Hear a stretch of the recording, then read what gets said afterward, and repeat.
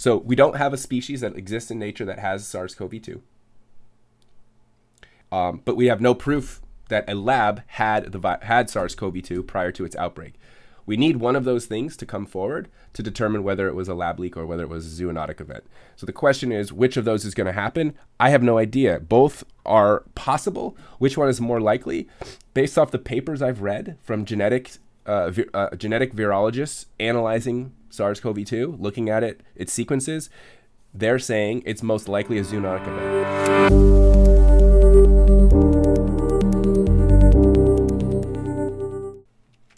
What do I think about the investigation that was launched about the vaccine? Oh, by the way, cheers, G's, Louise. So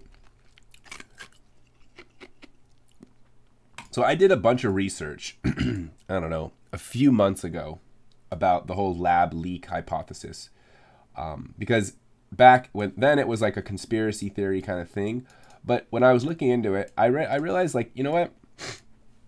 Honestly, we literally have no idea where the virus came from. Right now, the studies that I read at the time indicated, on the whole, that more than likely this is what they call a zoonotic event, meaning the virus transmitted from animal species into humans, and that was like the most likely event. But of course, we haven't found patient 0, which is the first person infected, and we haven't found the COVID-19 virus present in any animal species. The closest thing we have is the closest genetically related virus we have is a virus found in a species of bat. It's called like the rat B virus, something like that. Very similar, like very close. So people are thinking maybe that was like the precursor, but we still haven't found anything more similar. And then there was this virus in a pangolin that had a specific region of the virus. It was a region in the virus that coded for like a receptor binding protein, I believe, something like that. So you have this bat virus. Thanks, DK. I'm feeling better today than I was a couple days ago for sure. Today is pretty chill. Today's obviously the best day I've had in the last week, so pretty good. So here was the idea. It's like, okay, we've got a pretty close virus in a bat species, and then we've got this other virus that's overall not as genetically similar to SARS-CoV-2, but it has a domain in it, a region in it for binding to a certain receptor that is actually like identical to the one in SARS-CoV-2. So there was the theory that it's possible that in a lab, there's a kind of research called gain of function research that virologists do in these biosafety labs that are like level 3 and 4. What they do is they make chimeric viruses, where they take pieces of viruses and put them together, and then see how they work. And the point of gain of function research is to try and figure out, like, what are these viruses going to do when they infect animals? So it allows us to understand, so that we can potentially prepare ourselves better if we know what can happen. So the theory, the lab leak theory, well, okay, first of all, there's like two kinds of lab leak theories. The quote unquote like crackpot conspiracy version is kind of what you were saying, Master Dabber, that it was like, the Wuhan lab and other virology labs around in China were working on creating a bioweapon by creating a virus in the lab that they would release to cripple the world economy and allow China to like continue its economic dominance and propel itself forward to become like the #1 power in the world, right? That's sort of like the crazy conspiracy.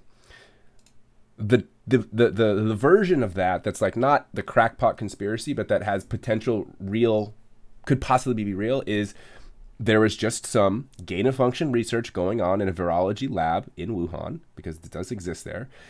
People were messing around with viruses, combining things, giving them to animals, seeing how they worked. These viruses that you administer to animals in a lab setting, they can mutate and evolve naturally they evolve naturally within the artificial setting of the lab. So it's possible that a virus like the one in the bat species that's very similar to SARS-CoV-2 could have mutated slightly, could have been combined with this pangolin virus to create this chimeric virus that could have then leaked out of the lab and infected people. Now, the question is that possible? Absolutely, that's possible. There have been lab leaks of viruses many times before. It's happened. There's been lab leaks, I believe, of things like, I did this research a couple months ago. I'm annoyed that I'm forgetting some of I think MERS, which is like Middle Eastern respiratory virus, had leaked out of some labs at some point. I believe the original SARS leaked. SARS-CoV-1 leaked as well a couple times. This is not unheard of. So the question is that possible? Absolutely. Were there reports of people in the lab getting sick prior to the first known people with symptoms? Yes, they were. Do we have definitive proof? No, we don't. Right? So we don't have a species that exists in nature that has SARS-CoV-2. But we have no proof that a lab had SARS-CoV-2 prior to its outbreak. We need one of those things to come forward to determine whether it was a lab leak or whether it was a zoonotic event. So the question is, which of those is going to happen? I have no idea. Both are possible. Which one is more likely? Based off the papers I've read from genetic virologists analyzing SARS-CoV-2, looking at its sequences, they're saying it's most likely a zoonotic event for a variety of very technical reasons that I don't quite remember off the top of my head. But when I read it, I was like, okay, that kind of makes sense. But there's real questions because of some of the secrecy that the lab did, where they weren't necessarily being 100% transparent. They delayed the World Health Organization from coming into the lab to investigate. There's a lot of sort of sus and sketch stuff about the investigation. And on top of that, the investigation was I don't know, I think it was less than 2 weeks. And then you have to understand, there'd be incentives for a lab to withhold information that could condemn them to, because imagine the repercussions being the scientists in this lab that the leak happened that caused this massive event, right? One of the most historic events in modern times that we can think of. There's clear incentive to not let people see, right? So you could wipe hard drives that had the data on them that showed that you were working on these viruses.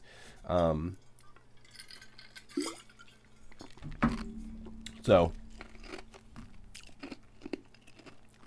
that's my thought. So if you ask me, what do I think?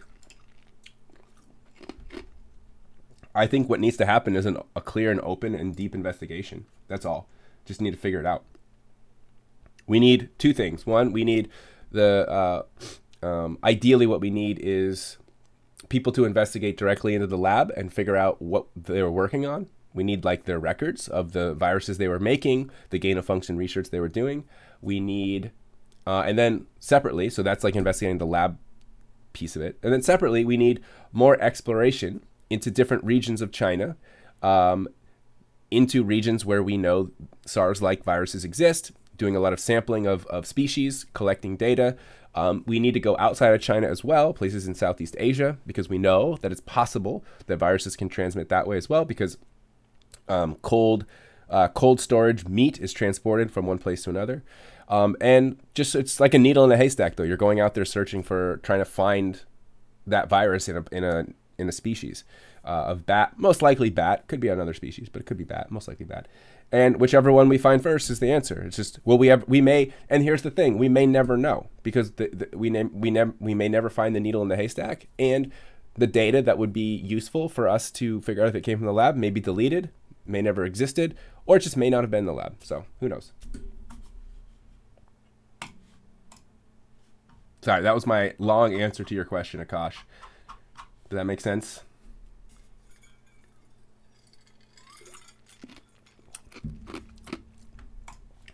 And you fools, Appa and Doom guys are talking about arm angles.